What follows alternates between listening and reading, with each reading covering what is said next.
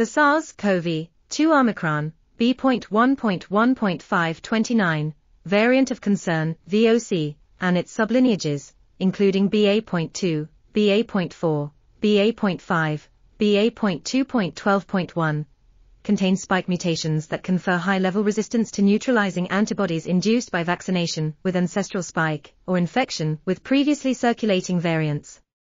The NVX-CoV2373 vaccine, a protein nanoparticle vaccine containing the ancestral spike sequence, has value in countries with constrained cold chain requirements. Here we report neutralizing titers following 2 or 3 doses of NVX-CoV2373. We show that after 2 doses, Omicron sublineages BA.1 and BA.4 to BA.5 were resistant to neutralization by 72%, 21/29, and 59%, 17/29 of samples respectively.